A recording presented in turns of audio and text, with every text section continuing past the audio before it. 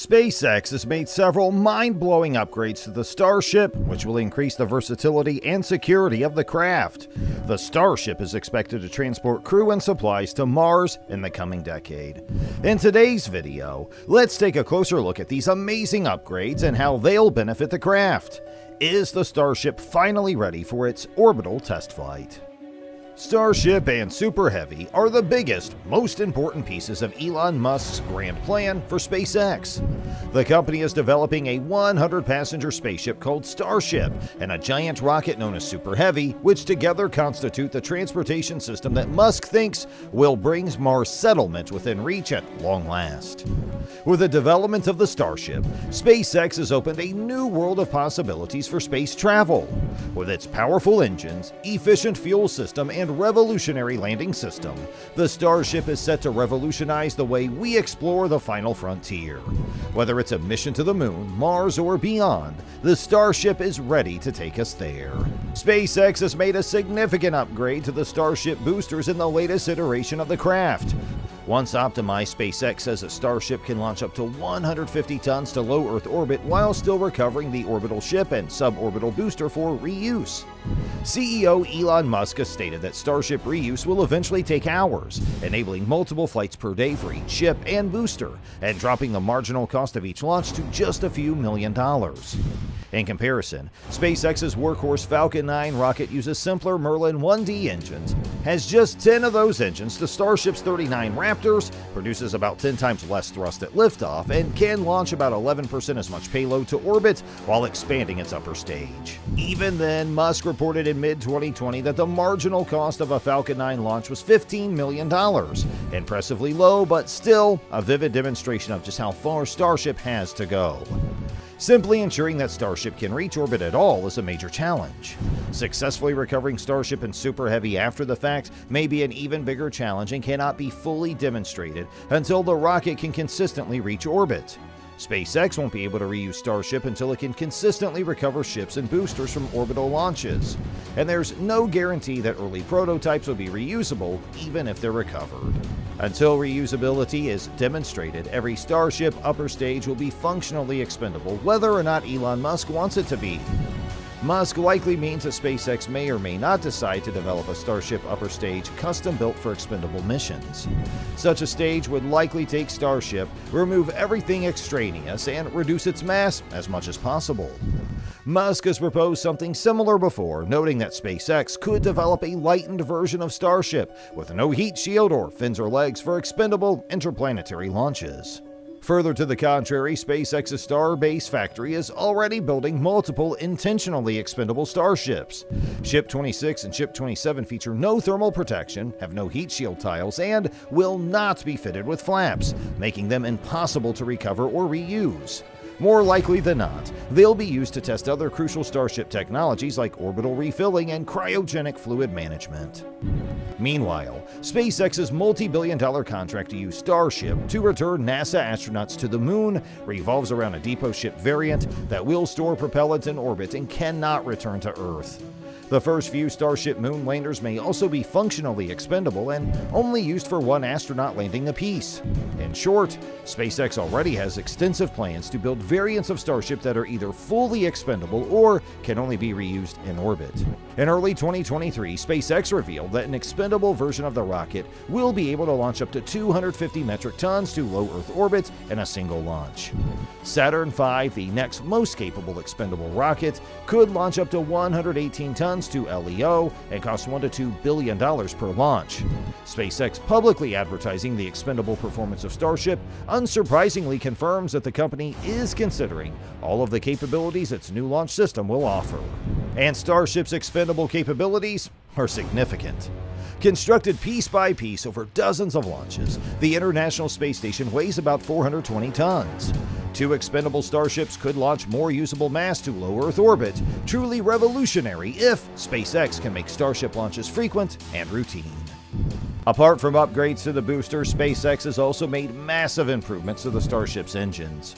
The company makes regular upgrades to the engine to improve its efficiency and reusability. In recent months, SpaceX has used two variants of the engine, with the newer one dubbed Raptor 2.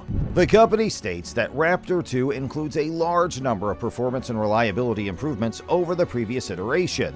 The Raptor engine is a full-flow stage combustion cycle engine that runs on super-chilled liquid oxygen and super-chilled liquid methane, both of which will power SpaceX's next-generation vehicle, Starship. The Raptor engine benefits from the highly advantageous FFSCC cycle, maximizing the impulse generated by a given amount of propellant.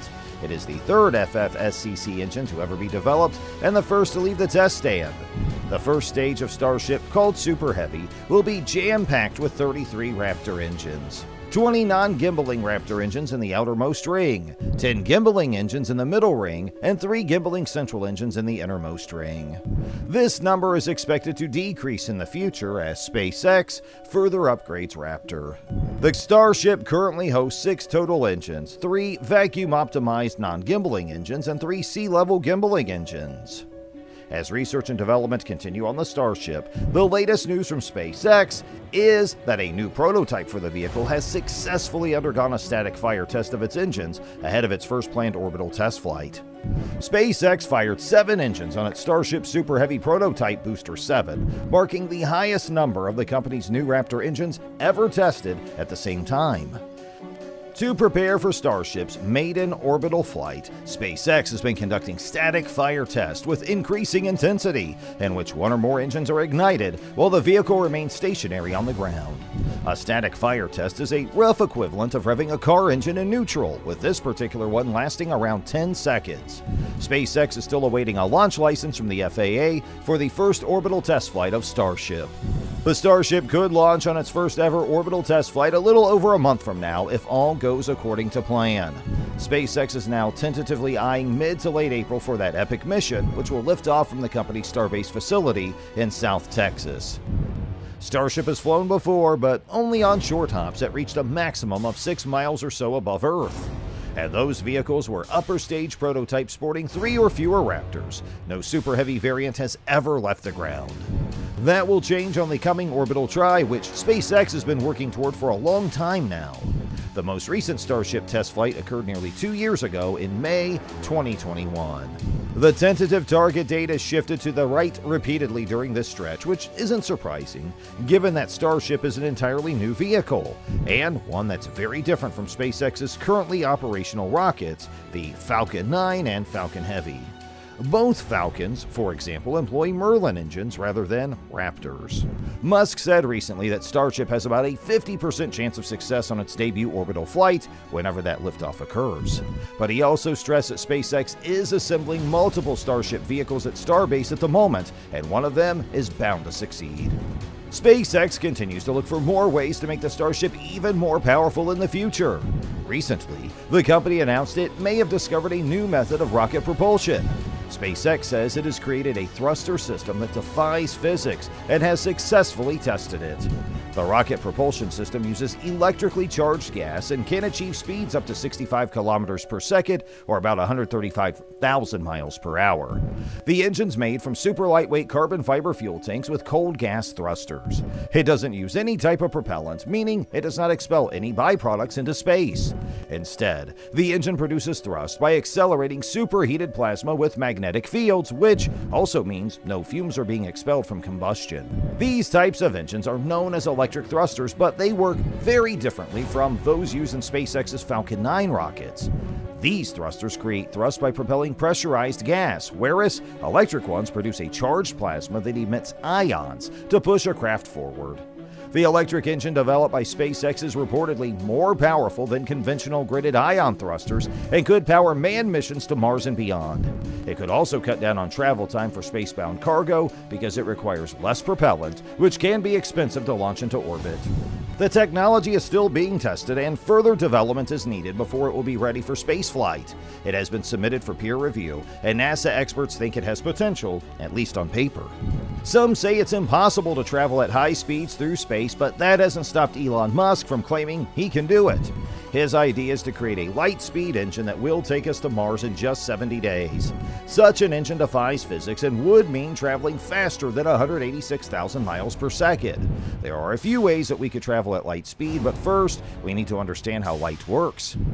As it travels through space, every atom in its path interacts with it. This slows it down and even stops it completely if there's no matter around to pass through. Because of these interactions, light has a maximum velocity of 186,000 miles per second, meaning that's as fast as it can go through space. Since nothing can travel faster than light without breaking the rules of physics, if we want to catch up with a distant star in our lifetime, we have to find another way to get there, besides traveling directly toward it. While space tourism is expected to be a big part of the Starship's future, the craft is needed for several groundbreaking scientific missions. After a successful splashdown of the Orion spacecraft in the Pacific Ocean, NASA Administrator and former Senator Bill Nelson shared that his agency plans to go to Mars by the end of 2030. Senator Nelson struck an upbeat tone after NASA had a great Artemis 1 mission, and the remarks were made during a post-splashdown press conference in which he also shared details for SpaceX's Starship lunar lander. The event was attended by several agency officials, including Michael Seraphin, NASA's Artemis 1 mission manager, who shared his final thoughts on Orion's performance as it entered the Earth at breakneck speeds for a successful landing. Throughout its journey to the moon and back, Orion performed better than NASA engineers had initially expected. The spacecraft's power generation, done through solar panels, generated more power than expected. As part of the mission, NASA added additional test objectives to stress the vehicle and learn more about its performance for future missions. The next Artemis mission will involve a crew, and not only will NASA use the data for the next mission, but it will also make changes to the ship. Administrator Nelson also shared crucial details about SpaceX's Starship lunar lander. This is currently the only vehicle that has been chosen by NASA to land humans on the moon as part of the Artemis program. He announced that SpaceX plans to do an uncrewed landing in 2023 and then to do the crewed landing in late 2024. While delays are possible due to the Starship being a brand new concept, all signs point towards the craft being ready in time. If you like this video, you may also be interested in this one, which talks about a Pentagon report about an alien mothership that could be launching probes to Earth. Do you think the Starship needs more upgrades? Please share your thoughts in the comment section below.